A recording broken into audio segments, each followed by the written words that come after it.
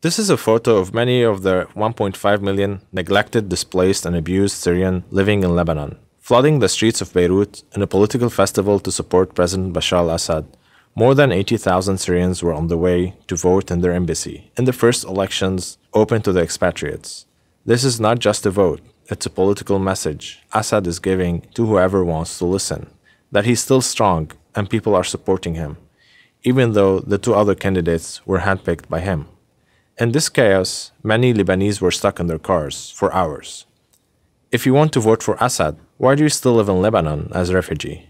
That was a main question that came from many Lebanese, whose country population has increased by 50% since the uprising. Here as ever, refugees pay the price.